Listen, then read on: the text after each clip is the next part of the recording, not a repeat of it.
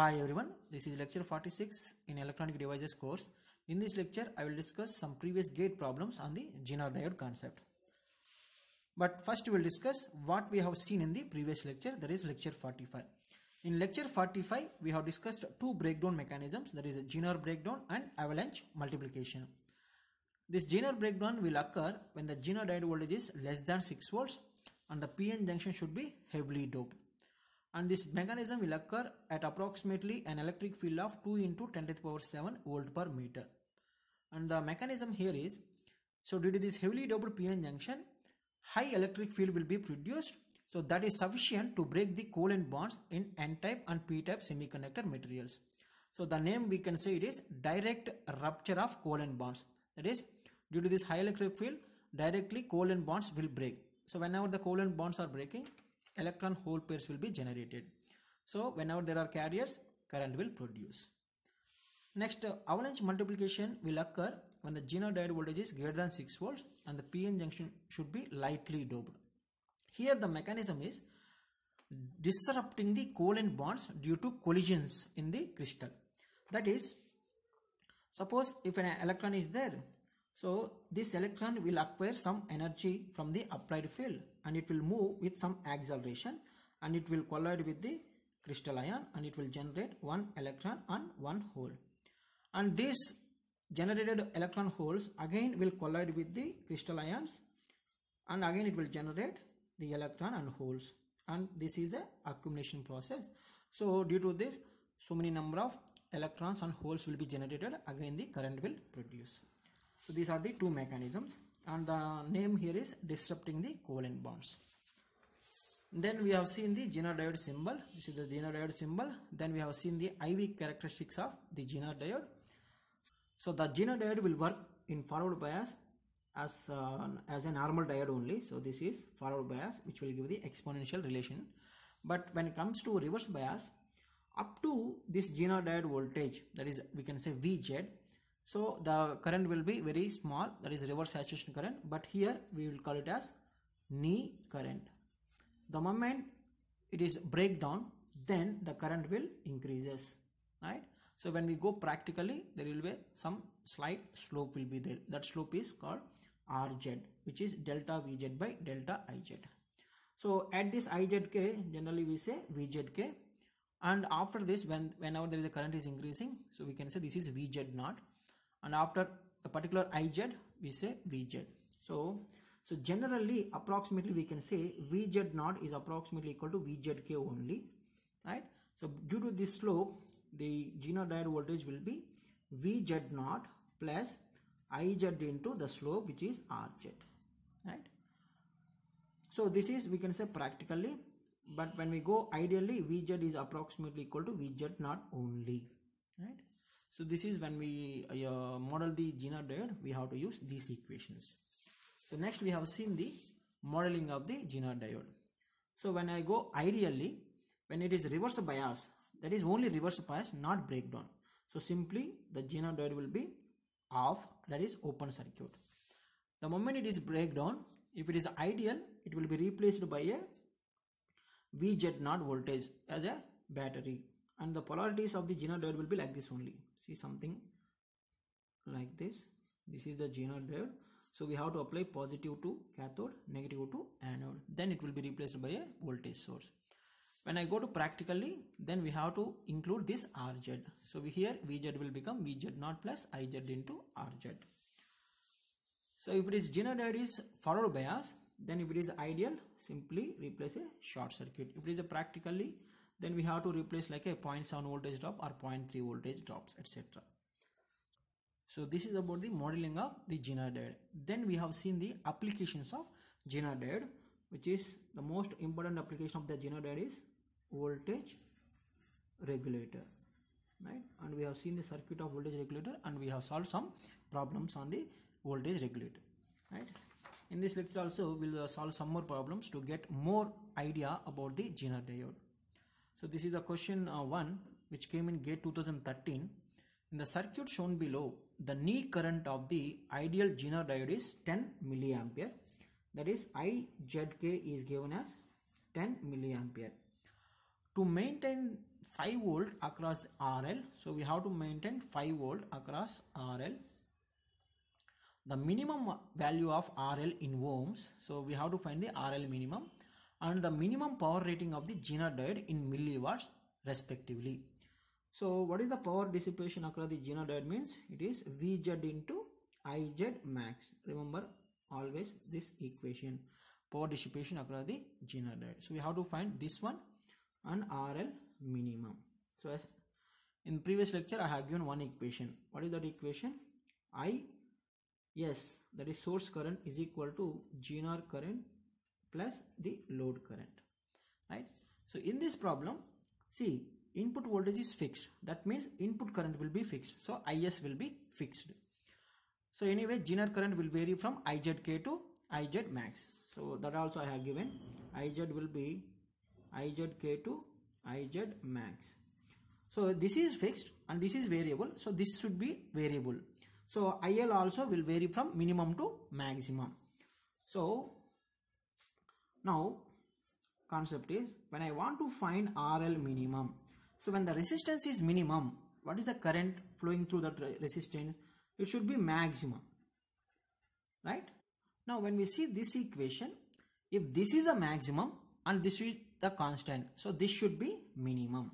So the first equation we should apply here is Is is equal to Iz minimum plus IL maximum. Is, how to find Is? So see the circuit, we can easily find what is the current flowing through this 100 ohm resistance. So once the Zener diode is breakdown, the voltage across this will be 5 volts. Anyway, it is given as 5 volts. So what is this current? 10 minus 5 by 100 ohms. So 10 minus 5 by 100 ohms is equal to Iz min is nothing but knee current. So knee current is given as 10 milliampere. So 10 milliampere plus IL max. Now how to find IL max? So we don't know I load. So to find the IL max, see, we know the voltage, that is 5 volt. So 5 by RL. So when I want IL maximum, RL should be minimum. So using this equation, we will get the RL minimum. So 10 minus 5 means 5 by 100. That will become 50 milliamperes is equal to 10 milliampere plus 5 by RL minimum. So this will be 40 milli is equal to 5 by RL minimum. So what is the RL minimum? 5 by 40, milli means kilo. So this will be 1 by 8. So 1 by 8 kilo ohms means it is 125 ohms. So this is the RL minimum. Next we have to find the minimum power rating of the Zener diode. So what is the power rating of the Zener diode? Pz is equal to Vz into Iz max. So we know Vz, which is given as 5 volts. If I know Iz max, I can find the Pz. So how to find the Iz max? Again this equation. So when I take Iz minimum, I have to take IL maximum. So here we have to use Is is equal to Iz max plus IL minimum. If this is a maximum, this should be minimum. So what is this a minimum value? So we can say approximately 0 because nothing is given. So the minimum value will be 0. So Is is again same formula, 10 minus 5 by 100 ohms, which will come out as 50 milliampere is Iz maximum. Just that's it. Substitute here. Vz 5 into 50 milli. So 250 milliwatts is the minimum power rating of the Zener diode. So this is how to solve this problem. Next we'll see one more question. This question came in GATE 2008. In the following limiter circuit, an input voltage Vi is equal to 10 sin 100 pi t is applied. Assume that the diode drop is 0.7 volt when it is forward biased. The Zener diode breakdown voltage is 6.8 volts. Then the maximum and minimum values of the output voltage respectively are. So we have to find the V0 maximum and V0 minimum. So when I see this circuit, there are two normal diodes and one Zener diode. So the concept is very simple. Whenever the diode is on, it will be replaced by a 0.7 volt. Whenever the Zener diode is breakdown, it will be replaced by a 6.8 volts. Now how to analyze this one is, see Vi is given as sinusoidal signal, that is 10 sin 100 pi t. So first we will draw the waveform of the input. So this is the input waveform, so which is given as Vi is equal to 10 sine 100 pi t. So we need only the peak value 10 to minus 10 volts. Now we have to find the either minimum and maximum value as the output. So what is the maximum value of the input? We can apply here 10 volt.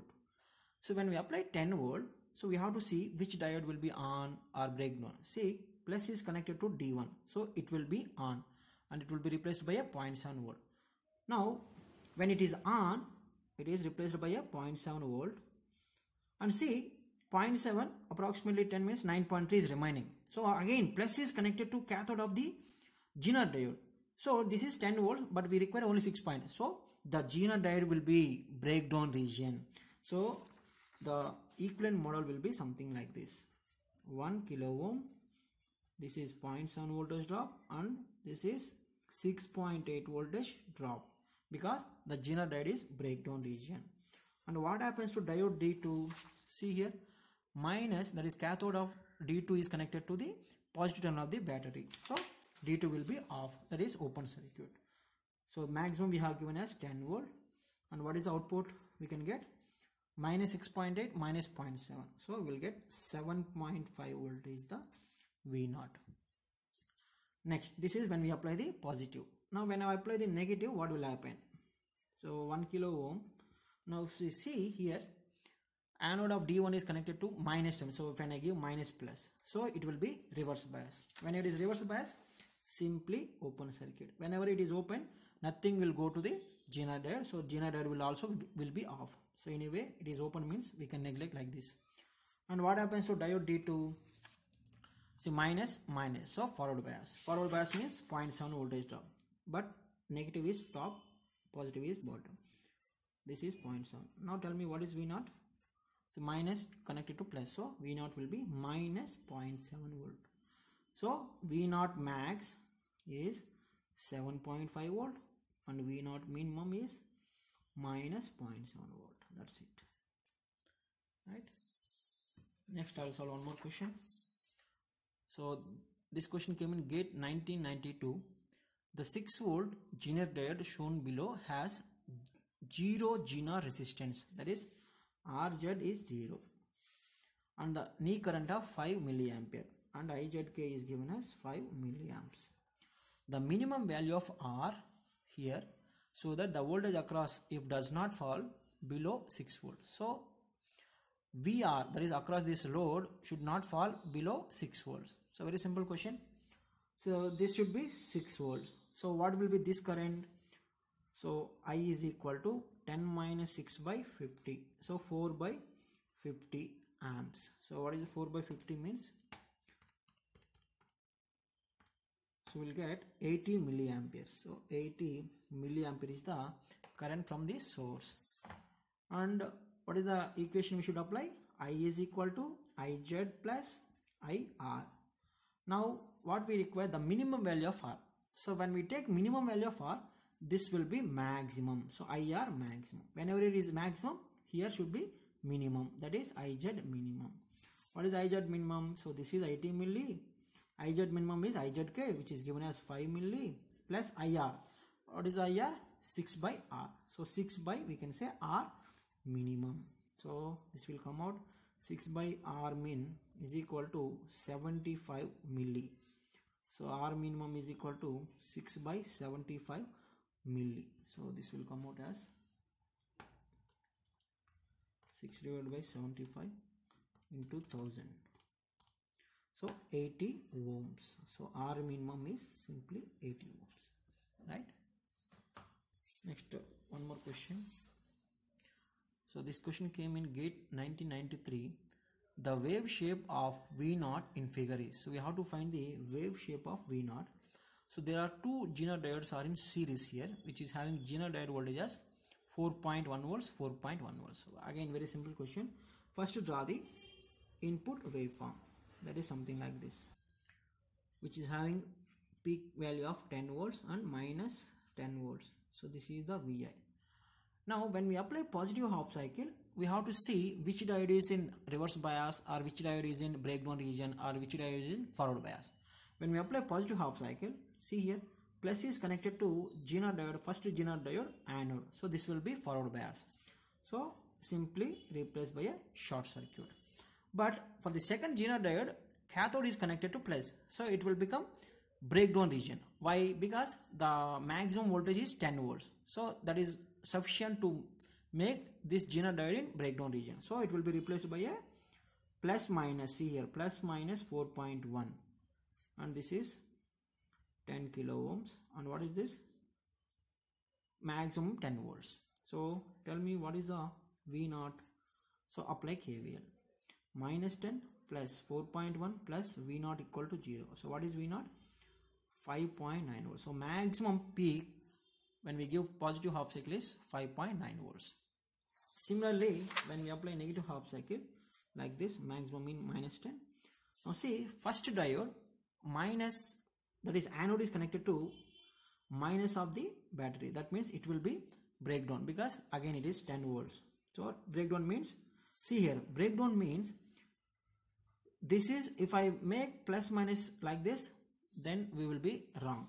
So plus minus, so minus and plus, so 4.1 volts. So always remember, when we replace the Zener diode like a battery, the cathode side will be positive, right? Then only it will be breakdown. And what happens to this fellow? This is the cathode. Cathode is connected to negative terminal of the battery, so it will be forward bias. Ideally means short circuit. So what is the maximum? Minus plus 10, 4.1, and this is the V0. This is the 10 kilo. Again apply KVL. Plus 10 minus 4.1 plus V0 equal to 0. So what is V0? Minus 5.9 volts. So plus 5.9 minus 5.9. So the waveform will be like this. This is the input waveform. 10 minus 10. So see, so what is the minimum voltage to make this breakdown region? 4.1. So this is the 4.1, this is the minus 4.1. So up to this value we will get output as 0 only. Remember this point. And from here we will get like this, which is 5.9 volts. Again here also up to here 0. Then we will get like this, then 0. Maximum is minus 5.9 volts. So this is the wave shape of output signal. So I hope it is clear. If you are having any doubt, you can post a comment. So this is about the Zener diode problems.